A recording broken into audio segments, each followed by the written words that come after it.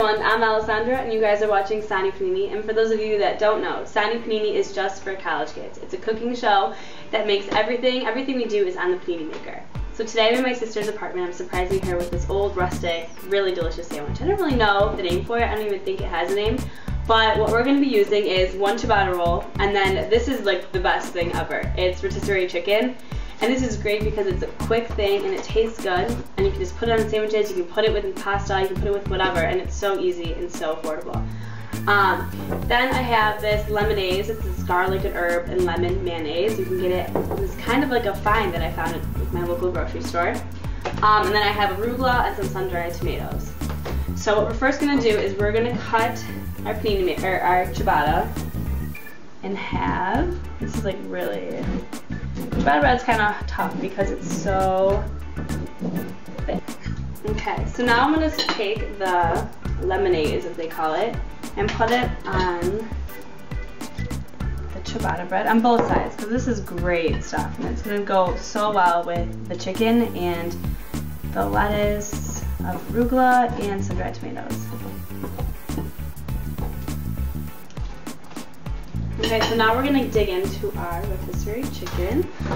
The best way to do this is right from the top. It's where all good, and I like the white meat part, that's where all the good white meat part is. Just like that, you see? Okay, so now I'm going to take this and put it on the sandwich. You're going to have so much left over that you can use this for your pasta for tomorrow. You can use this for another kind of sandwich. Just like that. This looks so good.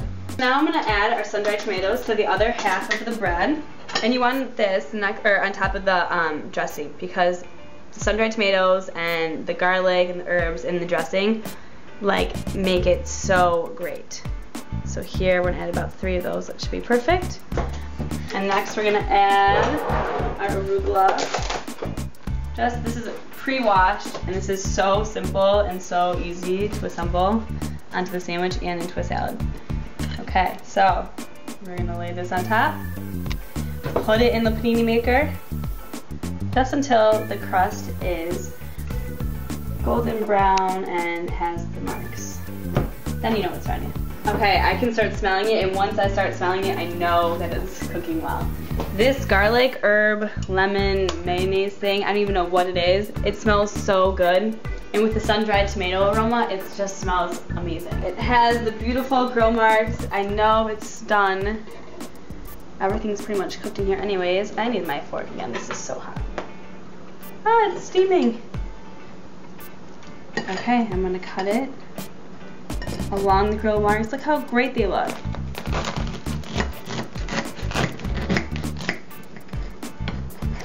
Okay. Oh, you guys, I wish you guys could smell this. It smells so delicious. Okay, I disassembled it a little bit. It's okay. I'm gonna start. Before I do this, look at the colors. It looks great. You have the burnt rustic brown, you have the light cream color of the chicken, and the red and the green from the tomato and the arugula. It just looks so, so good. Alright, here I go.